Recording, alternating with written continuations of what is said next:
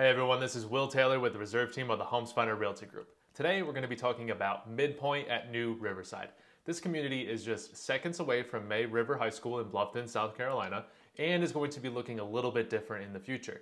There's a master plan amendment up for approval, and today we're going to be talking about some of the details and what to expect. So before we jump in, don't forget to hit like and subscribe down below. And without any further ado, let's dive in.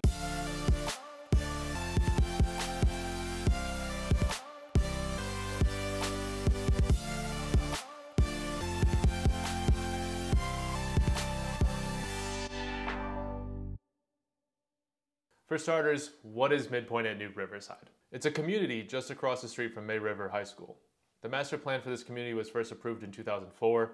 The community totals roughly 253 acres, including 567 units, 55.1 acres of passive/park tree save areas, and 6.6 acres of active recreation area.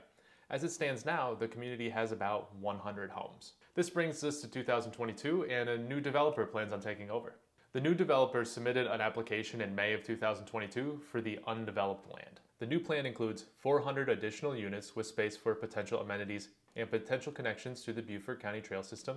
Additionally, this update could potentially be gated. In June of 2022, the Development Review Committee provided comments. Some members approved, some approved with conditions, and some requested revisions. Following the comments, this was presented at the Planning Commission meeting in July of 2022, and it was tabled, citing 5 topics that needed to be addressed. The proposal was then presented again in August with the 5 topics addressed.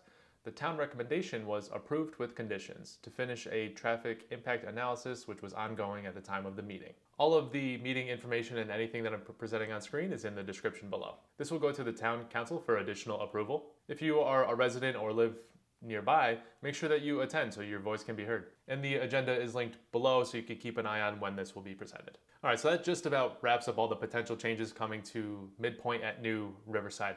If you are a resident or live nearby, let me know what you think. Drop a comment down below. Also, if you're interested in buying in the Bluffton area, I also did another update like this for Cypress Ridge, which has a commercial area where there's a master plan amendment there as well. If you're interested in buying a house in the Bluffton, South Carolina area, I would love to help. My socials are linked down in the description below. And of course, do not forget to hit like and subscribe to keep the Lowcountry content coming. Thank you all for watching today and have a wonderful day.